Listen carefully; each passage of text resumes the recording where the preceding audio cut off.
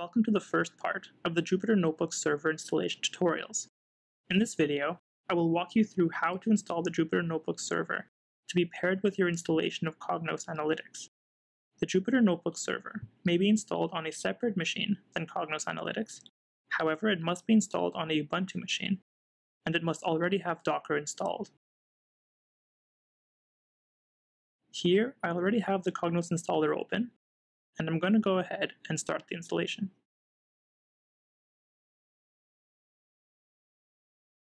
You'll find the Jupyter Notebooks server in the IBM Cognos Analytics Tools section.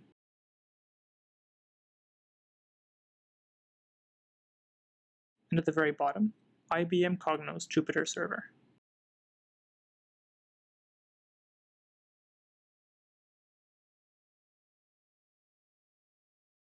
And now you'll be prompted for an installation directory. The default will be fine, so we'll go ahead and use it.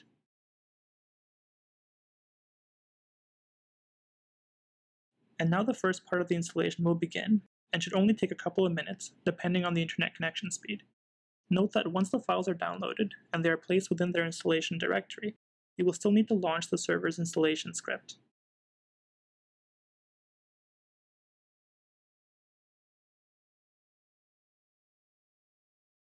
Now that it's finished, you can press Done to exit the installer, and will now navigate to the installation directory to launch the server.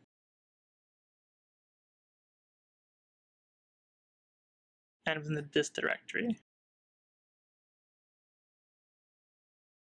Now inside, we should see two main folders. One called Images and one called Scripts. Within the Images folder, we will find the Docker images that need to be loaded, and within the Scripts folder, we will find all the bash scripts for managing the server, as well as a few configuration files. So let's go in there.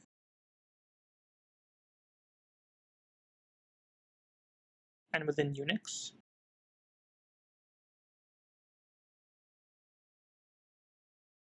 we will find the main script called install.sh.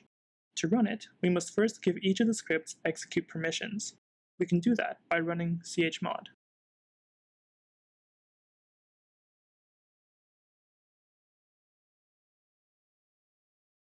And now we can run the install script.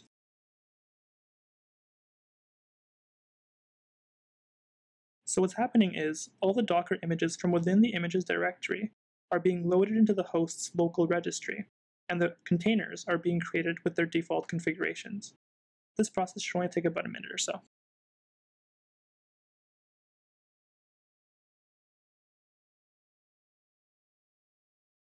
So it looks like the installer finished running, and that's really all there is to it.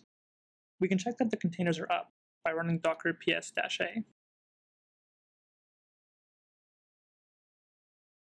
And all that's left to do is to connect the Jupyter server to your Cognos Analytics installation. It's important to note that, so far, I only covered how to start the server without the use of SSL. So if Cognos is running without SSL, the integration of the Jupyter server should work fine.